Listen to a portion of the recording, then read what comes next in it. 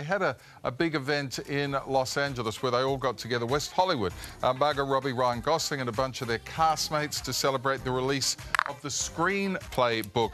Billie Eilish, Dua Lipa, Mark Ronson, who worked on the soundtrack, stopped in. And Ryan actually thanked Mark for the big power ballad, I Am Ken. Here's what he had to say.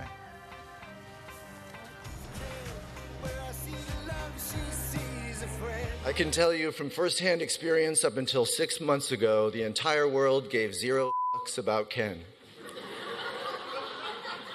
He was just this 70-year-old crotchless doll with no house, no car, no job, no voice. And look at him now. I mean, what happened? It's simple. He met Mark Ronson, and his life changed forever. He is Ken. I am Ken. That's funny. And true. He does have a job. Isn't his job beach? Yeah, he's doing, my job's beach. Ryan and Margot set to reunite for the Ocean's 11 prequel, playing the parents of Danny Ocean, playing George Clooney's parents, which was a kind of a fun, novel twist in a prequel. Yeah. So, yeah, we can't let those two not get back together again soon. So there you go, a little hit of entertainment. And we'll have more on that Barry Gibb event that's happening now, which is